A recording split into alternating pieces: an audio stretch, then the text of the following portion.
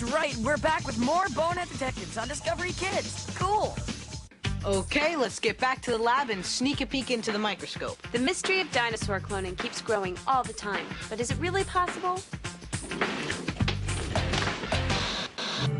In Dave Grimaldi's lab, they like to think anything is possible. But before you can grow a T-Rex, you need to get some T-Rex DNA. Here's the first step. Dave uses a high-speed saw to buzz off the amber. He's got to cut it just right. If he saws into the insect, he'll ruin it. But if he doesn't get close enough, he can't get it out. He's hoping there are some surviving strands of DNA in the bug. And that it's still in good condition. It's science fiction now, but someday it might be possible to get the blood out of the hungry bug that bit a T-Rex. And then... Jurassic Park, here we come. Don't pack your bag, Sam. We're not there yet.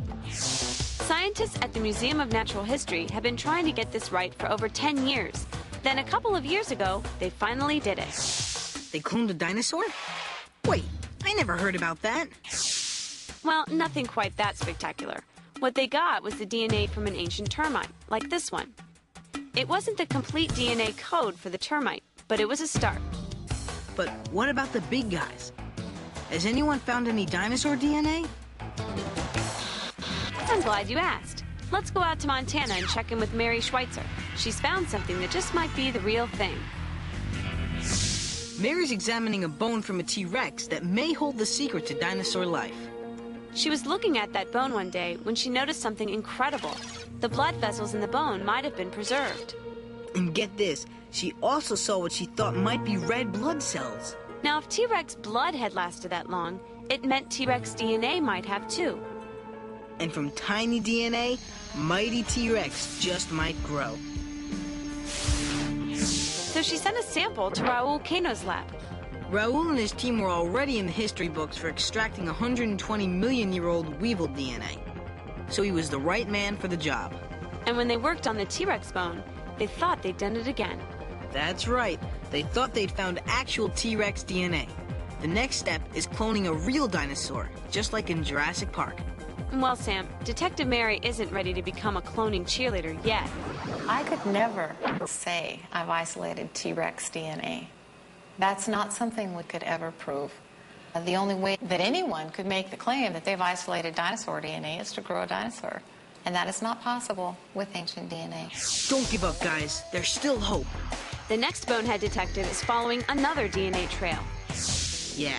Scott Woodward and a bunch of other boneheads found some tiny ancient bone fragments in a Utah coal mine. They couldn't say for sure who the bone belonged to, but they did notice something amazing. A dark spot. What was it? Blood? Could it actually be real DNA? When we first saw that dark spot on the gel, it was both very exciting and also kind of scary because this isn't supposed to happen. You know, this is 80 million years old. There's not supposed to be any DNA. Was it DNA or not?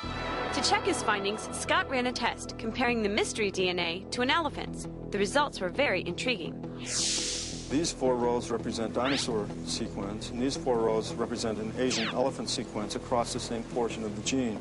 If you look real close, you'll notice that they're not very similar, that the patterns are not similar in these 2 areas, which mean that the dinosaur and the Asian elephant were not very closely related. In fact, the DNA Scott found wasn't like any modern animal. Was that because it was from an extinct animal? Like a dinosaur? There's no way to say for sure, Sam. But if it was, then in theory they could think about bringing it back to life. Next, our Amber Hunters take us to a totally exotic place. And if we're ever going to clone a real dinosaur, this is where the DNA is going to come from. You don't want to miss it. We're still looking for that perfect piece of dinosaur DNA. And Detective Dave Grimaldi has a plan, or at least a new and exciting place to look. Let's head to the great outdoors with Detective Dave. He found the weirdest dig site yet. But this time, we're not going back to the jungle. Nope, just to the suburbs. Welcome to New Jersey. Hey, guys.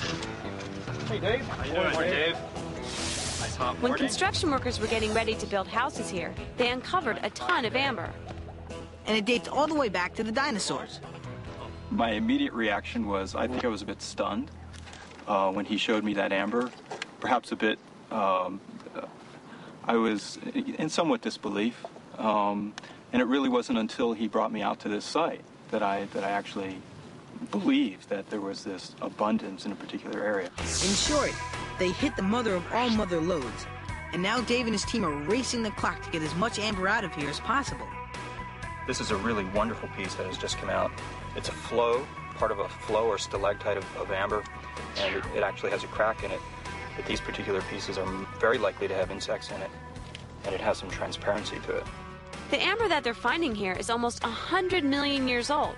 That means it was oozing from Cretaceous trees at the same time real dinosaurs were around. Nice gemstone. Oh boy, yeah, that's real nice. This site is going to be one of the best Cretaceous deposits in the world. It might not have dinosaurs in it, but it has a remarkable array of fossil flowers preserved in the clays. That plus the hundreds of varieties and species of insects and other organisms preserved in the ambers give us a unique insight into the ecology of a Cretaceous community.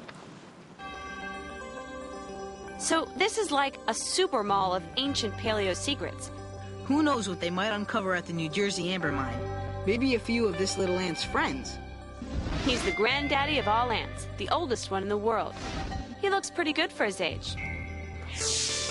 Who knows? Maybe David will find a Jurassic mosquito with a perfect bit of DNA inside.